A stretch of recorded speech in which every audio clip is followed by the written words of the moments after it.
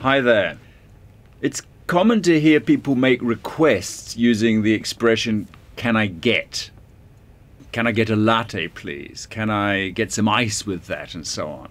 But is this use of "get" correct?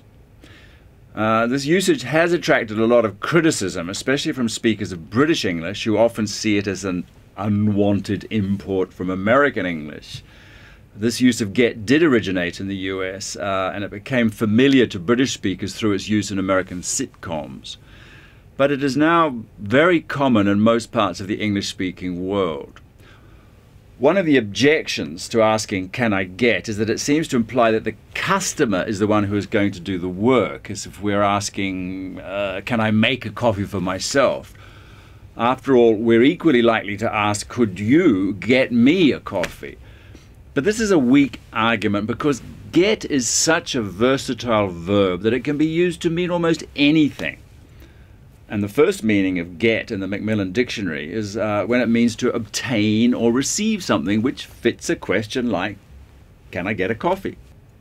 As always, when a word has several meanings, the context tells you which one is intended. And if you're a customer in a coffee shop, it's obvious that you're not asking if you can prepare your own coffee.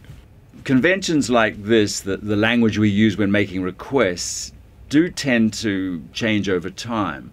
In our previous Real Grammar series, we saw how the expression "may I" is rarely used now in situations like this, even though it was once very common. British speakers will still often prefer a more indirect formula, such as "could I have a coffee?" or even "could I get a coffee?"